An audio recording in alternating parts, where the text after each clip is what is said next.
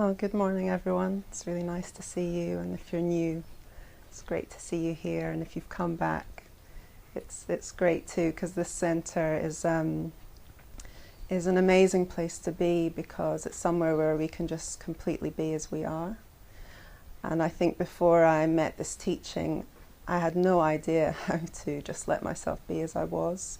I was just on a mission all the time, struggling, striving, thinking, intellectualizing, hoping, longing, fearing. I had no idea actually that I could be at ease with my experience, because there was so much going on, and I was pretty sure that I was responsible for making all of that okay somehow.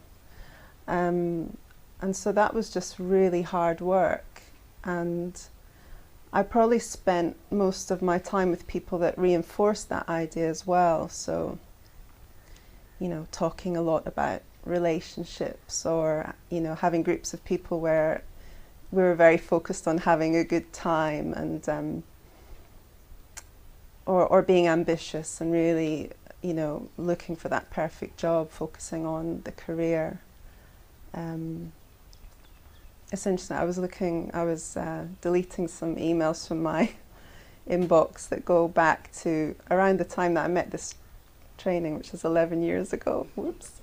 So I was clearing out some things, and it was really interesting, because there were certain things that kept popping up in the inbox as I was collating them. You know, astrology. I forgot I was really into astrology. I really wanted to know, how's it going for me this month or today? You know, am I going to be lucky? Am I going to be lucky in love? Is it going to be a good day? I mean, yeah, I was really I was kind of looking for some answers there, and also another thing that came up a lot was jobs. I was searching for jobs all the time, and yeah, it was just really interesting to see how I was kind of living my life before, because I've kind of forgotten, because meeting this teaching it was just like such a refresh. And what was so refreshing is that I was introduced to the nature of my mind. Finally, I was given a really amazing introduction, and then a practical tool to get to know that even more. And the introduction to open intelligence is what we receive here.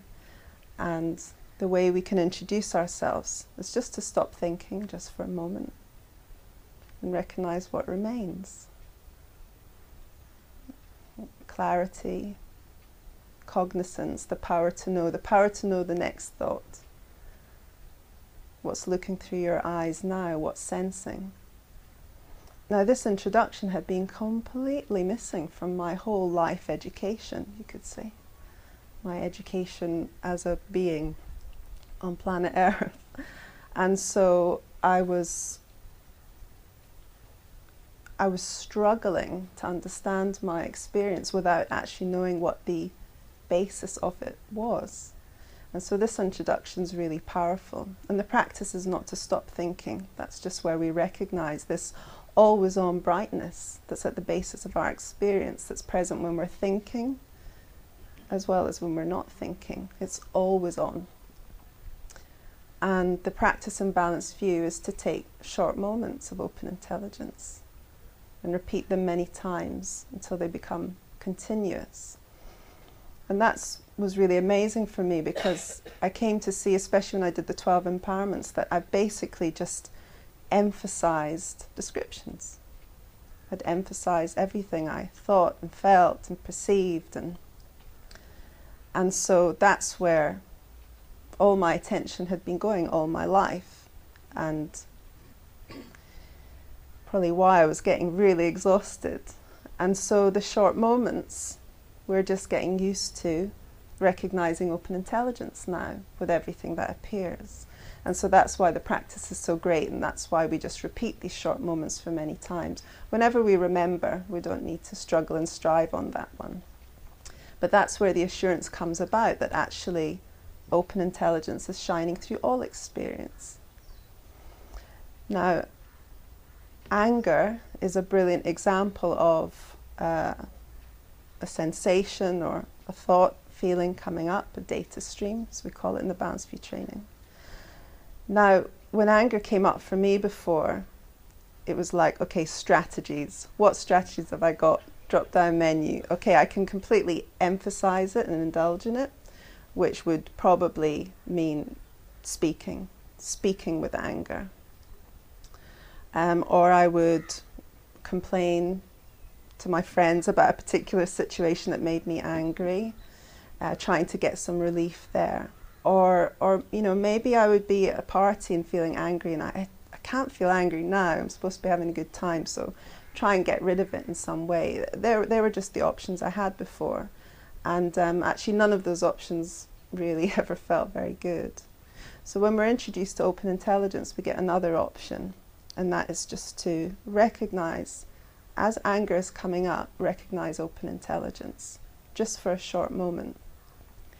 Now, the practice of short moments is not to bring about a particular result or change in the data stream, which in the beginning I remember feeling very much, okay, if I take that short moment, you know, suddenly all the roses fall from the sky and, you know, I don't feel anger anymore. All I feel is pure love.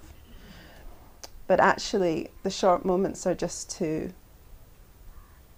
show us that there's perceptual freedom in the appearance of anger.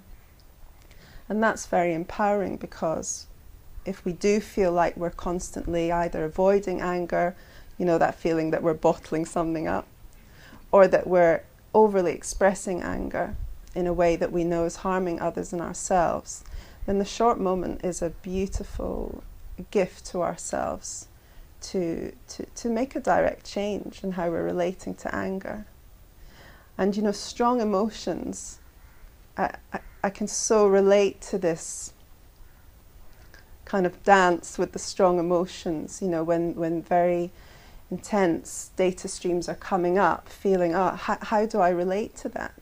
It can almost feel in the moment like something very, you know, something is going to happen if I don't do something, or, you know, maybe we feel like we're kind of paralyzed in some way, and it's really good just not to think too much about it, just to allow the soothing energy and the relaxation of short moments, even when we might not feel relaxed at all, just to keep repeating the short moments, just to give ourselves a chance to kind of reprogram a very tough programming that most of us have done all of our lives. And that was really amazing for me, just to give myself time for this new perspective to settle in my experience. And so for me, doing the 12 empowerments really helped, and then ongoingly just training up open intelligence, because yeah, I'd come up with some crazy ideas about what my thoughts and emotions were, who I was, what my life was about,